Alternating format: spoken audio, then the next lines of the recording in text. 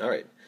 We're also going to look at continuously compounded interest and how I know when to use the compound interest formula in the continuously compounded interest formula is when I see that magic word continuously.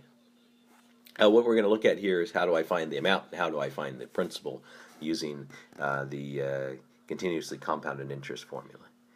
Okay, so the amount is equal to principal e to the RT.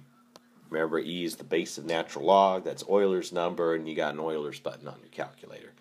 Usually, you have to hit second and then the ln button to get to it. Okay, so this right here, that's solved for a. You just plug in what you know, so you'll need to know the principal, the rate, and the time. That'll be given to you in the problem. Okay, the other scenario is, well, they want you to solve for the principal. So you have a is equal to principal e to the RT.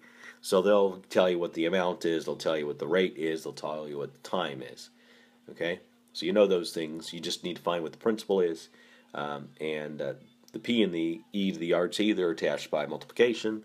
So to undo that, we'll just divide both sides by e to the RT. Okay? So your amount is equal over e to the RT, and that's going to be your principal. And that'd be like our present value, kind of like with the compounded interest. Okay, so let's take a look. So we will write down that problem very fast. If you need to pause the video, you can. Okay. Excuse me. They say find the amount in an account compounded continuously at 5% in 3 years with a deposit of 700. So I see the magic word continuously, so that means I'm going to use my PERT equation, amount equals principal e to the RT. Okay, just like with the compounded interest, I'm going to go ahead and write down my letters, and then I'm going to try to figure out what I know and then what I don't know, and also the question should kind of tip me off. So they do say find the amount, so that means I'm probably not going to know what the amount is.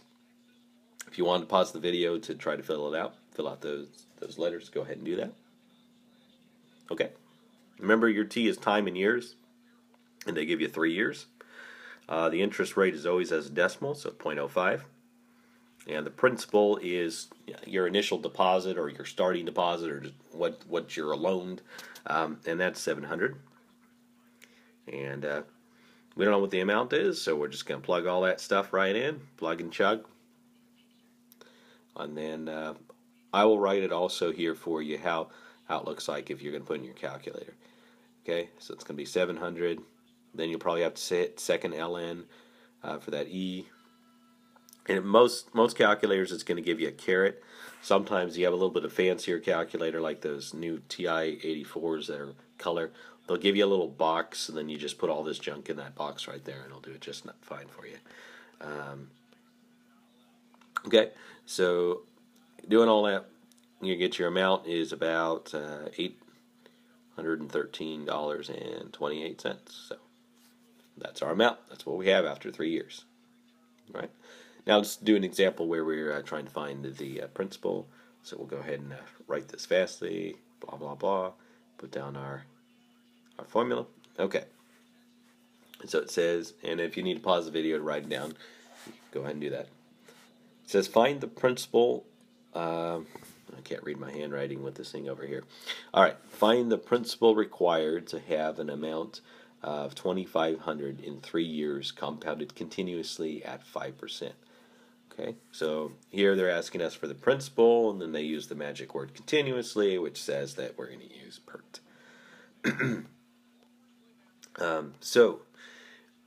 We're going to go ahead and write down our letters: the A, the P, the R, and the T. And if you want to pause the video to go ahead and see if you can fill those out, go ahead and do that. Okay. Again, time is in years, so they give us 3 years. The rate is 0.05. And they asked us for the principal this time. Sometimes they'll ask us, what do we need to deposit? And to get a final amount of $2,500, so you just got to be careful when you read it. So our final amount is going to be $2,500. Okay, so we're going to plug all that stuff in. And so we're going to know what e to the 0.05 times 3 is we're going to have to plug it into our calculator. And it's going to be multiplied by the p, so we're going to divide by it. We're going to divide both sides by that, and I'll show you what it looks like in the calculator. So it's going to be 2,500 divided by, and the e caret is 0.05 times 3, and that's going to be approximately 21.51 and 77 cents. So that's how much I'm going to need to deposit now, so that 3 years from now I'll have 2,500 in my bank account. All right.